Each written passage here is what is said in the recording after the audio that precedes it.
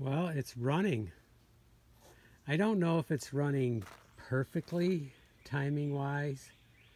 At first it was not. It definitely was flooded and it didn't want to stay running. It started right away and then it would stop. But I think it's okay. It's been almost a year since I ran it, but I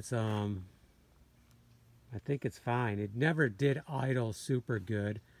I probably need to adjust the idling and maybe the high and lows a little bit. But I don't want to do that until it's warmed up and actually cutting and stuff like that. So, and I have to refresh my memory on doing that. I used to do it from time to time, and then it seemed like it just didn't need adjusting anymore. But it started right up well, it quit after I let it just idle, and then I started it right up, and I'm quite sure if I pull it right now it's going to start right up, but I need one hand on the video, so I'm not going to do that. But it's running, so I'll do a follow-up video after I put the bar on and actually do some cutting. That's when we'll know even better, because we'll make it do some work. Well, we still have good compression.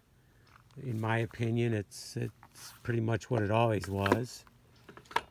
So I think we're good. I think we're good to go. All right. So the next thing I want to do, I'll first put a regular bar on it and do some cutting.